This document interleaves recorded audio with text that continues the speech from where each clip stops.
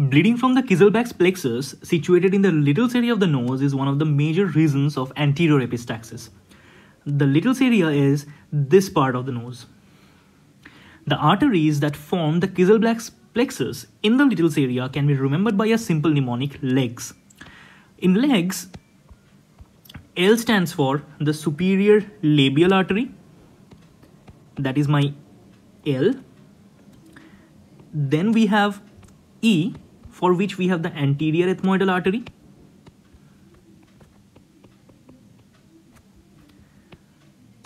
G represents greater palatine artery. And S represents sphenopalatine artery.